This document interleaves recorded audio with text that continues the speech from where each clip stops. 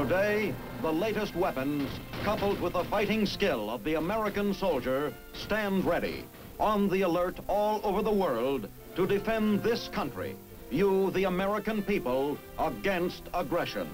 This is The Big Picture, an official television report to the nation from the United States Army. Now, to show you part of the big picture, here is Sergeant Stuart Queen. Although today we live with a Cold War, with small brush fires of hot war constantly scattered about the world, we sometimes forget how it was when we lived with an all-out hot war.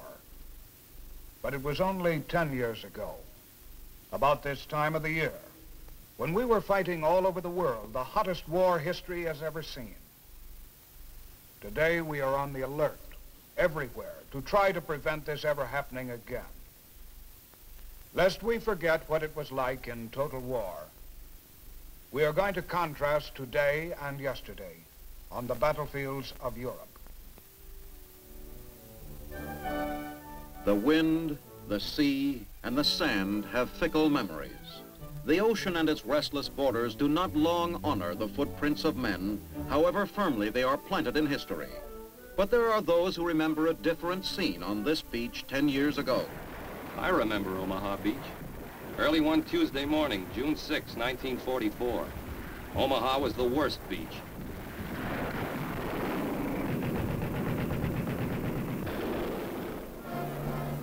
The coast of France, halfway between Cherbourg and Le Havre.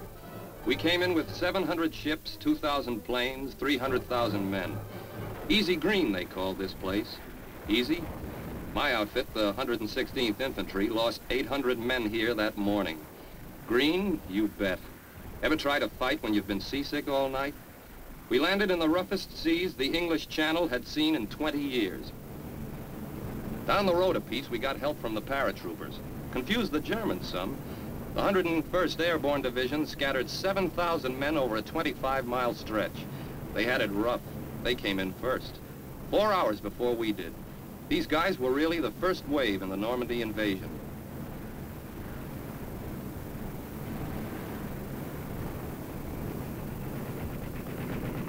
The main thing I remember about Omaha Beach was being lost.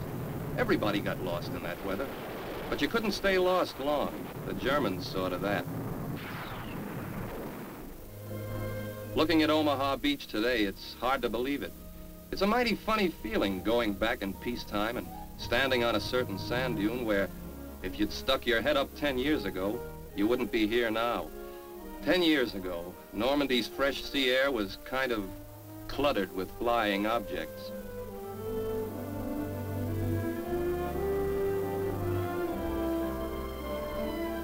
Saint Laurent.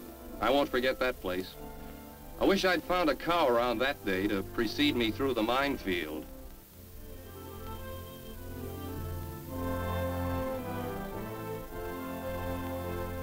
General Eisenhower also came back once after the war.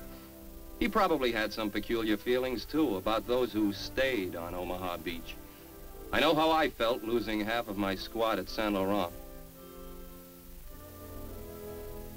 Another place nearby was Pointe du Hoc. A bunch of Rangers had to climb up these cliffs under fire. The Germans dropped grenades straight down into their faces, but the Rangers made it. The Germans had heavy fortifications around the Normandy town of Isigny. 3 days after D-Day, we were taking these things out of action. These seacoast towns all had their little canals, and we had to wade them under fire. One of these boats would have come in handy then. On the happier side, one of these wine tankers would fill 50 canteens. Utah Beach had it easier than Omaha. Utah was actually a big mistake. The strong tide carried us 2,000 yards from where we were supposed to land. There wasn't a German in sight. See the bullet holes in that GI can?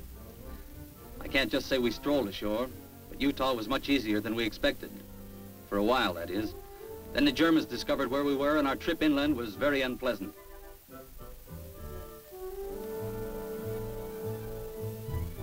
This memorial sits on top of a German bunker we captured that first morning.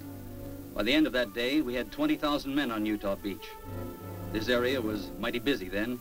We landed 1,700 vehicles here that first day.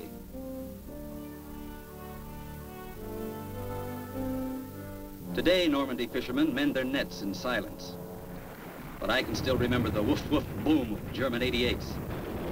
The history books say that Utah Beach was taken with ease. Only 118 casualties compared with 5,000 at Omaha. But I picked up a chunk of shrapnel at Utah, and it wasn't easy. Good flying weather helped Utah. 4,000-foot ceiling. 2,000 planes sliced at the Germans behind the hedgerows. A hedgerow is a kind of boundary fence between farms. A mound of earth and a tangle of trees and bushes. Hard to cut through, perfect ambush country for the enemy. We had to fight through hedgerows all the way to Cherbourg, 9th Division, 1st Army. Cherbourg was the first big city we tackled. 3 weeks after D-Day. We surrounded the city first and asked them politely to surrender. But they wouldn't surrender, so we had to do it the hard way. Cherbourg gave us the first deep water port for the main drive on into Europe.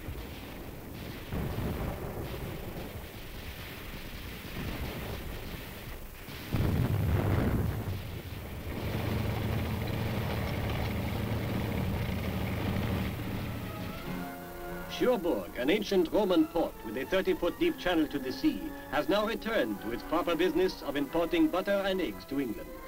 For a long, sad time, we produced butter and eggs for Germany. The occupation was most difficult.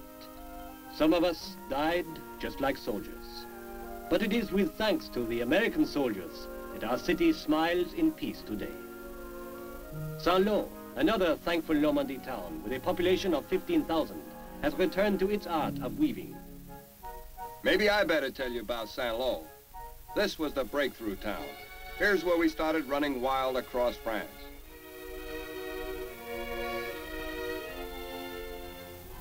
July 19th, 1944, 43 days after the beaches.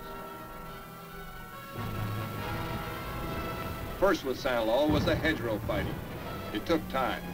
You'd work hours for a little stretch of plowed field, or to get across a road. Inside the town, I remember deciding to use one of the church steeples for an observation post. The Germans shot the steeple off just when I'd made up my mind. Saint-Lô was soon only a shell of a town. The whole Normandy campaign centered in this countryside, so we could get going toward Germany. Lieutenant General George S. Patton's 3rd Army started it, used their own blitzkrieg on them, and hurtled toward the German border. Battlefields overlap in Europe's long history of warfare. Here at Voisin Cemetery lie American dead from Chateau Thierry and Soissons in World War I. I've heard my dad talk about the trench warfare in World War I. I never saw any trenches. Not 10 years ago here in Aachen. There were shell holes in the streets, sure, but we never had time to dig trenches. There weren't any hot dog stands around in those days, just C rations, K rations. Every building was torn to pieces. Aachen was the first large German city to surrender. We took Aachen on October 21, 1944. Then, unfortunately, the weather got real bad and we bogged down in the mud. The way I remember these fields, the cows were lying around with their legs sticking up. We found C rations tasted better than these Aachen turnips. This was Siegfried Line country, Dragon's Teeth. They're planting turnips again now where we planted Germans. This was the German West Wall. They held us here for 3 months. It was along here that we found we weren't exactly liberating anybody. Here the people were German. The Germans remember Aachen too. A war is sad for both sides. Metz. Now there was hard fighting ahead for the industrial heart of Germany. Metz took time, even after we took the city. Several nearby forts held out. Took us from Thanksgiving almost till Christmas. I didn't know till later that we'd taken one of the strongest fort towns in Europe. I didn't know till later that Metz on the Moselle was a very historic city boasting 14 bridges, 10 city gates, and a 13th century cathedral. I was too busy trying to knock them down all the time. I've also since learned that Metz has been a battlefield dozens of times in the last few hundred years. It's gotten kind of used to rebuilding. 10 years ago, these railroad yards were pulverized. British and American planes established a milk run. One raid on November 17, 1944 had 2,350 bombers.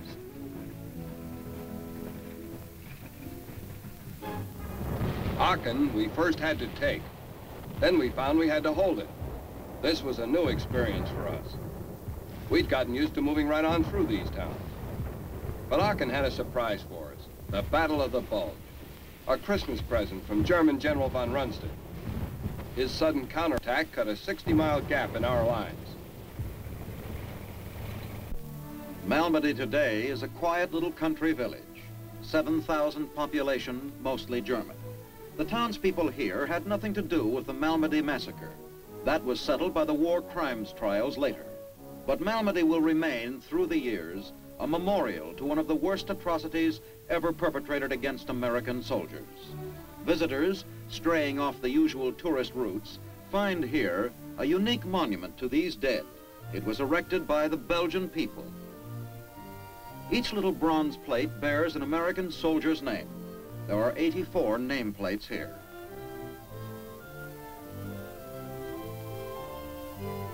To the memory of the soldiers of the United States Army who, while prisoners of war, were massacred by Nazi troops on this spot on 17 December 1944. At the American Military Cemetery at Luxembourg, not far away as a tank travels, there is an even simpler memorial among the 1,000 crosses. This is the grave of General George S. Patton, Jr., whose speeding tankers blasted out the path to victory in Europe.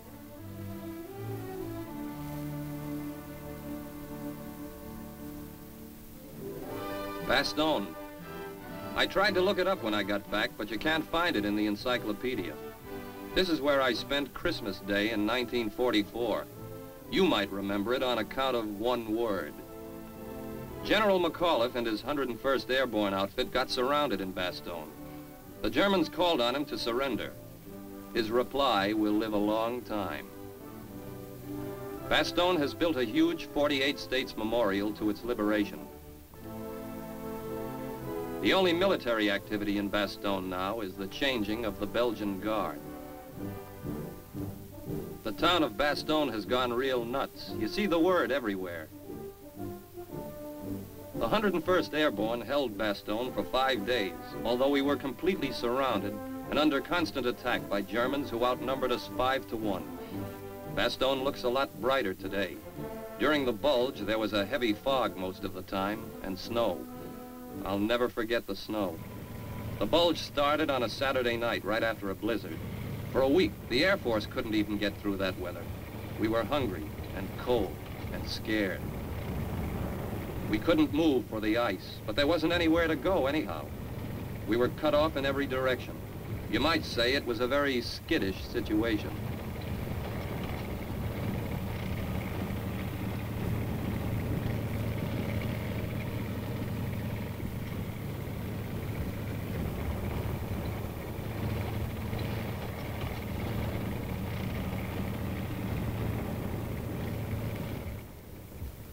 Outside Bastogne in the freezing woods, we never knew whether the fellow behind the next tree was an American or a German. Many Germans had put on American uniforms for this fight. I don't know how Guadalcanal or Okinawa was, but after the cold of Bastogne, I'd rather fight my next war in the Pacific. Every vehicle that we could thaw out, we turned into a kind of rescue unit. Small groups were constantly getting surrounded until a rescue team could fight through to them. I spent 2 days shivering and shooting in these woods till a tank rescued us. It wasn't until the day after Christmas, 10 days after the Bulge began, that the 4th Armored Division got through and rescued the town of Bastogne. Then it was suddenly all over. Almost. Germans started surrendering all around. The end was in sight. The end was in sight. Here's how I felt about it. Cold, wet, tired of lugging boats. What's a soldier got to do with boats? I learned in the middle of the Ruhr River, in the middle of winter. The Germans had blown up all the bridges. We had orders to cross by boat, and that's what we did. Or at least some of us did.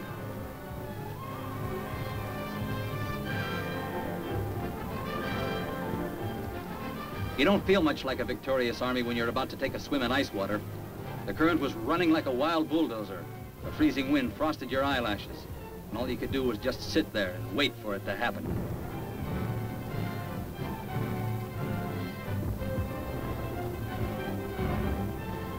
Let's examine this situation. The temperature is about 30 degrees. You're soaked to the blue skin, wet long johns, wet socks, wet shoes. And what's more, you're going to stay wet all that day and all that night. You can't stop to warm up and dry out because the Germans will then throw in artillery fire.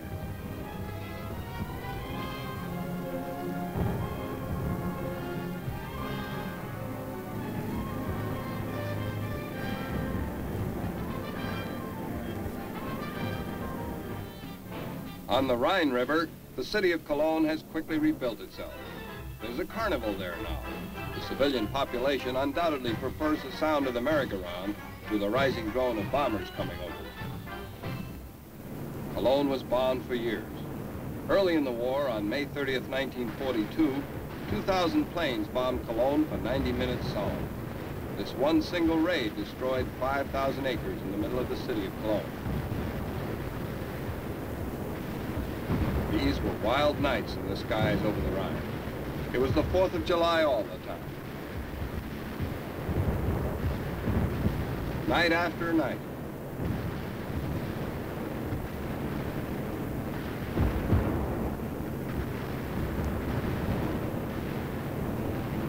Day after day, Allied planes headed for the German industrial cities, vapor trails flying. This made things a lot easier when we got there on the ground. Talk about precision bombing. These flyboys destroyed the city of Cologne, leaving the 12th century cathedral sticking up like a scarecrow in the middle of town. The cities of the Rhine. Eisenhower had 6 big armies ready to pounce. We were moving fast again now. Cologne didn't take long. It took only one day and a night to break into the city and clear out the panicking Germans. The regular German army was beginning to leave the fighting to the civilian Volkssturm. Mostly kids and old people, but they were dangerous snipers. All around us, in all the other river towns now, the Germans were pulling back across the Rhine. But it seemed that everywhere I went, the Germans somehow just hadn't left yet. The brass called it mopping up, but sometimes you couldn't tell who was supposed to be mopping up who. Then, all of a sudden, the Germans became hard to find. We had to hunt them out like individual rabbits.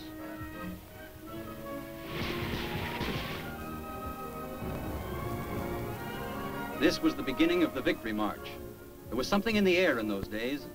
We'd heard about a bridge left standing on the Rhine, and whole units of Germans began surrendering without a fight.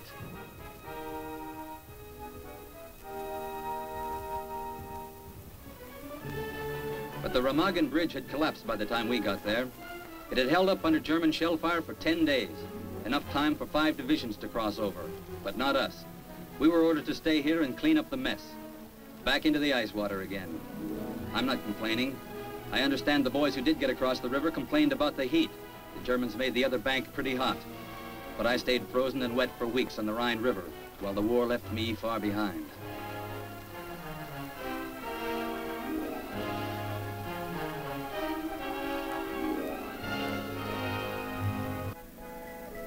What's left of the Ludendorff Bridge at Remagen isn't much to see today. Just the pilings. Most people remember this bridge because we captured it 10 minutes before the Germans could blow it up. I remember it because they finally did blow it up. 10 minutes before I could get across that river with dry feet. There are those who enjoy camping along the Rhine today.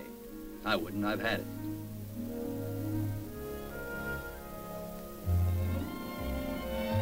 The last time I saw Dortmund, 2,000 heavy bombers had just dropped 6,000 tons of high explosive into this factory district. There wasn't a smokestack standing. Rolling mills and heavy machinery scattered all over the lot. Bomb craters everywhere. They should have no trouble digging iron around here for some time to come. Essen got it just as bad. Shuttle bombing.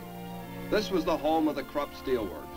And when we were hitting these big steel plants, we knew we were really hitting Germany. Now these steel mills are all back in business again.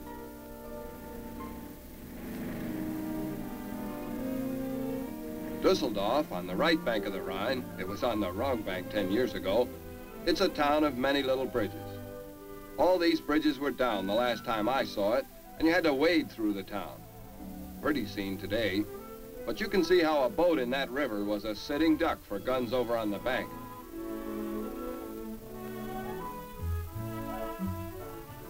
Although Dusseldorf looks like a healthy resort town, the air is actually about as dusty as it was during the bombing. Smoke from the chemical factories. Industrial Germany has made an amazing comeback. This memorial in Dusseldorf says, "Return our prisoners of war." Many Germans captured by the Russians never came back. This swimming pool, about 100 yards from the Rhine River, is another example of post-war construction. In many German cities today, it's hard to tell they ever had a war. Dusseldorf has money today. They're breeding racehorses where the fire bombs once rained down. Where they used to manufacture high explosives and fuel for the Nazi buzz bombs, now they're giving Paris a run for the fashion purse. 10 years ago, how us bulls would have liked this china shop. Dusseldorf, in the center of the thriving Ruhr Valley, is an exhibition town today. But I remember when they were exhibiting something far less pleasant. Some Germans in the last days of the war exhibited an unpleasant tendency to shoot when they were supposed to be surrendering. And there's nothing so discouraging as the prospect of getting yourself killed off in the last days of a war. It just ain't fair. The injustice of this we had to impress strongly upon the remains of the Wehrmacht. Toward the end of a war, you suddenly begin to realize how dog-tired you are. Before, for months, you really haven't had time to think about it.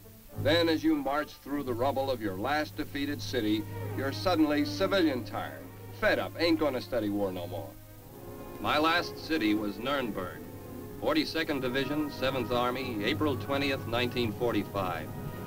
I understand this place was famous for the manufacture of toys. In my time, it was famous for the manufacture of a very fine brick dust.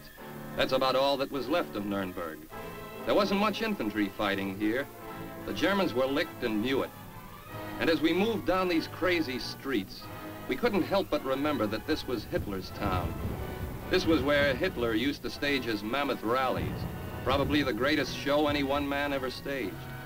This was back in 1937. Hitler was going great guns then, stirring up the German people to fever pitch. The wonderful new German Reich, designed to last for 1,000 years. Well, we saw how long it lasted, from start to finish. Nuremberg was also where Hitler established his infamous Nuremberg laws that sent millions to concentration camps, starvation, gas chambers, and death. I was very pleased to participate in the Battle of Nuremberg.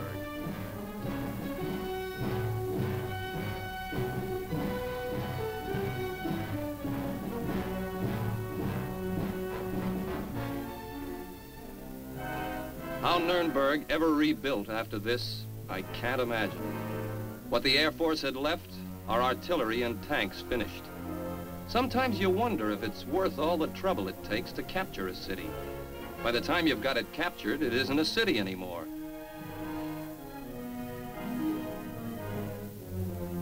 Hitler's famous rallying place, the biggest stadium in the world, now only echoed to the ghosts of goose-stepping Nazis and Hitler's raving speeches.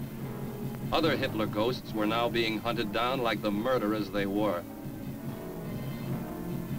Soon the war crimes trials would take care of the Hitler gang.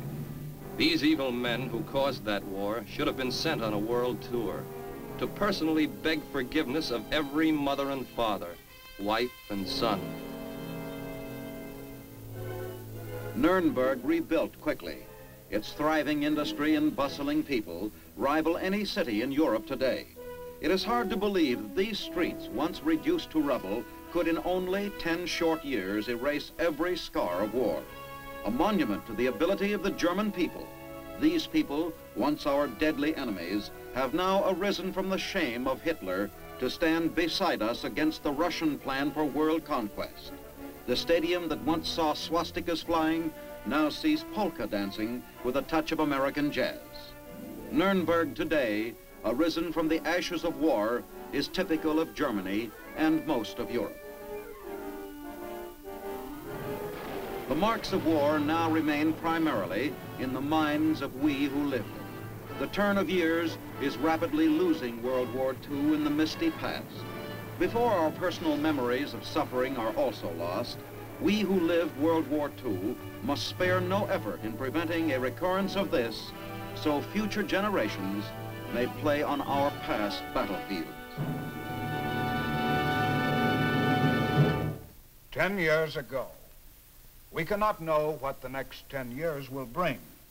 We can hope that these small scattered brush fires of hot war will burn themselves out, and that the Cold War will slowly melt into international understanding and peace. We prepare to prevent what was happening 10 years ago. Our military preparedness is designed to keep beaches clean, cities unafraid, fields unsown with steel. We pray that Americans never again need visit these places in fury. Now this is Sergeant Stuart Queen inviting you to be with us again next week for another look at the big picture, the United States Army in action. The Big Picture is a weekly television report to the nation on the activities of the Army at home and overseas. Produced by the Signal Corps Pictorial Center. Presented by the U.S. Army in cooperation with this station. You can be an important part of the big picture. You can proudly serve with the best equipped, the best trained, the best fighting team in the world today, the United States Army.